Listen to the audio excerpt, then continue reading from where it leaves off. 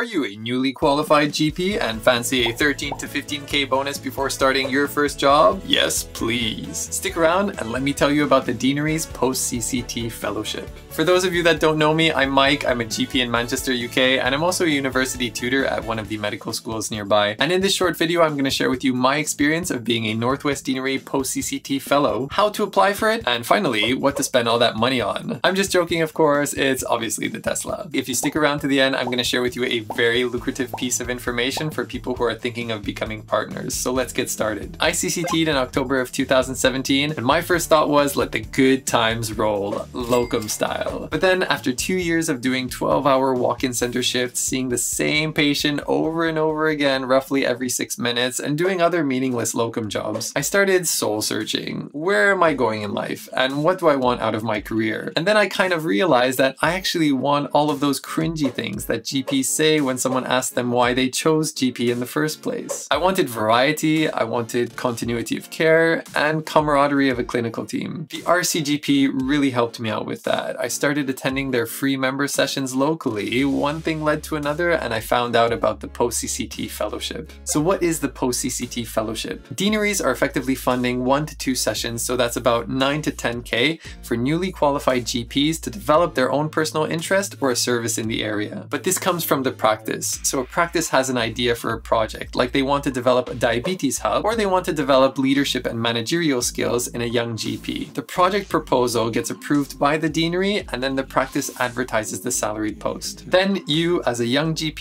you apply for this post, and if you get it, you become a fellow. So let's say you want to work 6 clinical sessions. Well, you will work 6 clinical sessions, but you will be paid 1 or 2 sessions on top of that. And this money is to fence off time for you to develop that project in your area or develop your personal interest. Furthermore, you'll get an additional 3 to 5k to spend on broadly understood education. So that's like doing a PGCert or a diploma in something that you're interested in. When I applied last year, my goal was to develop an interest in medical education. And by liaising with the Manchester University, I found out that there is a shortage of GPs and practices that are supervising medical students. So that was my project. The practice manager wrote in my application, and this is among other things in a similar vein. Chapter 4 of the 5-year forward plan describes supporting a modern workflows, with employers putting new measures in place to support and retain NHS staff by encouraging them to develop their own special interests. In this particular case, education. Providing better education to medical students and infecting them with the opportunities available to primary care professionals will help provide and hopefully sustain a, at times, dwindling GP workforce. If you want to see the full application, just send me an email and I'll happily share it with you. During my fenced off time, I signed up to literally every unpaid training session organized by Manchester University, every free RCGP session locally, anything to improve my CV and help me understand how to better support medical students. Sadly, because of the pandemic, Manchester Uni was not recruiting that year, but that actually worked out really well for me because I got a brilliant job at another university nearby. In retrospect, I can say that getting the Post CCT Fellowship was probably one of the best things that happened to me after having qualified as a GP. And I am forever grateful to the first fives that introduced me to the fellowship scheme in the first place. And finally, Leanne, the Deanery administrator, if you are watching this for whatever reason, thank you so much for encouraging me to apply. Finally, I promised you a bonus at the end. Let's deep dive into our CCG newsletter and bring up a juicy bit of information worth 20k. So here we are. This is from the 23rd of December 2020. Let's scroll down to other updates, non-COVID-19. Click on the general updates, scroll down even further.